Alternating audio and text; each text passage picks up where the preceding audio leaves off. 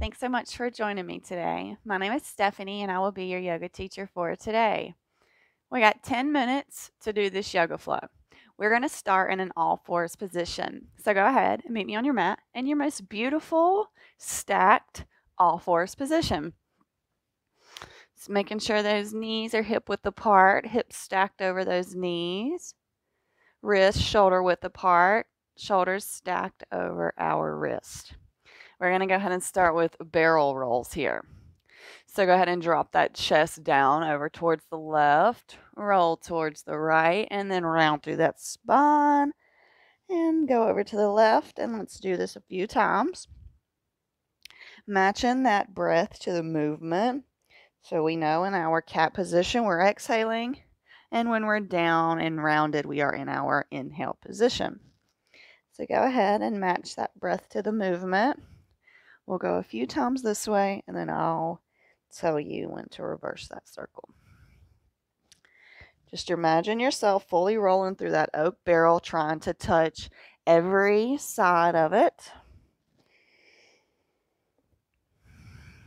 Beautiful.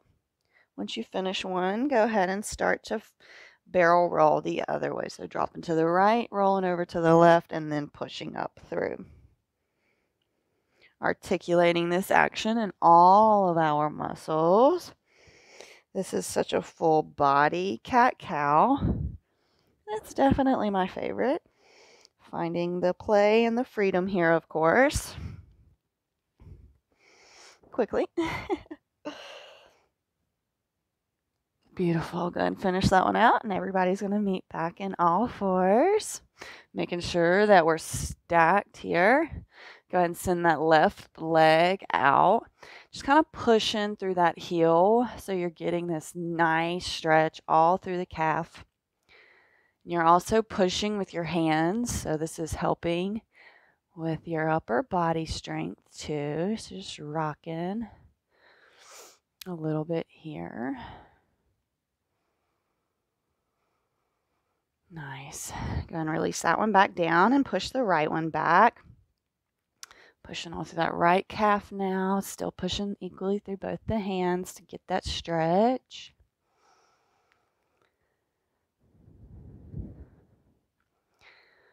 Y'all like the 10-minute flows, and I can see why. 10 minutes is easy to fit in. Okay, go ahead and release. Let's go and tuck those toes and come into our first downward dog. Well, this is not the only. I was about to say this is the only down dog, so enjoy it, but I think we'll be in one more here. Just pedaling those feet out. Stretching through them hamstrings, still pushing equally through the shoulders.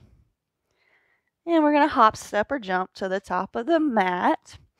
Hanging in our forward fold here, just swaying left to right, allowing the upper body to hang heavy here. On your inhale, we're going to come up to a halfway lift. Exhale, fold over both of those legs. Inhale, begin to roll up to standing. Head and neck come last. Landing in mountain. Deep breath in. And we're going to inhale, arms up. Exhale, fold. Slice through that sky, coming back to our forward fold. Plant those hands, and everybody's going to come back into a down dog. So just step back into our down dog. Very nice. We're going to go ahead and bring that right foot in between the hands. Lower down that left knee. And on your next inhale, let it rise you up into our crescent lunge here. Arms up overhead. Beautiful. On that exhale, let's go ahead and push back into half splits, making sure those hips are square. Right foot is pointed towards the ceiling.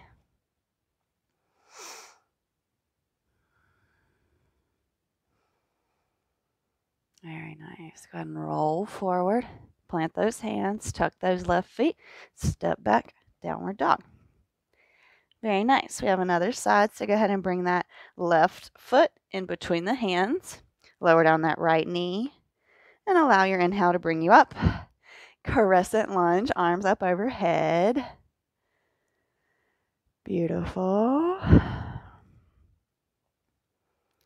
Go ahead and push back into our half splits here.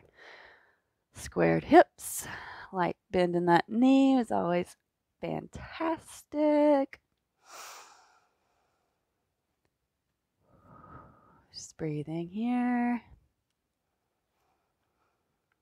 And rolling forward, tuck those back toes and step back into our downward facing dog. Very good. Go ahead and step that right foot forward. And we're going to pivot the toes towards the front of the mat and walk the hands forward. Wide-legged forward fold. So let's go ahead and come over to the right leg and fold over that right leg. Breathing here.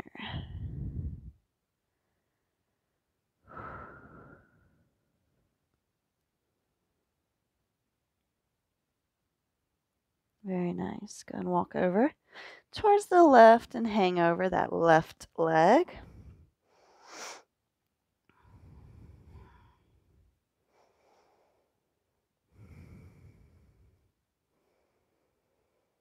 And to center. You can interlace your hand, opposite elbows here, and just hang, swaying left to right here for just a second.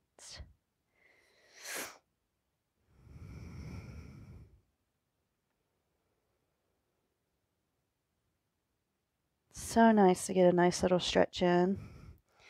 Heel toe those feet in, and we're coming down into our yogi squat here, using our elbows to push against our knees. Chest is lifted. Smile is on our faces because we are showing up for ourselves, even if it's only for a quick 10 minutes. It is beneficial and well needed, mentally and, of course, physically.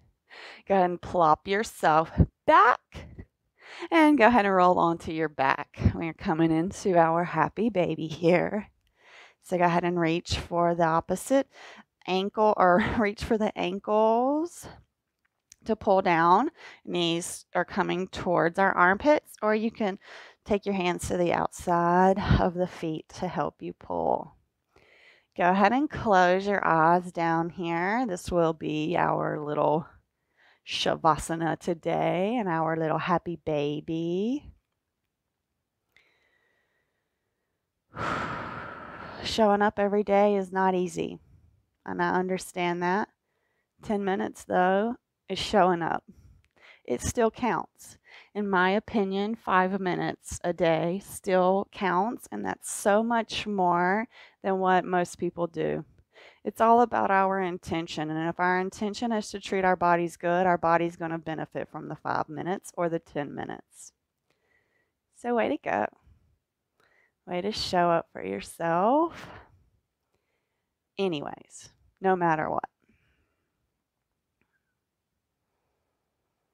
Nice. Go ahead and hug both those knees in, and we're just going to rock and roll up to seated. So a little core action, rocking and rolling here, and nice little back massage. And just go ahead and meet me in a nice, beautiful seat here. Sitting up nice and tall, hands at heart center. One deep breath in, and sigh it all out.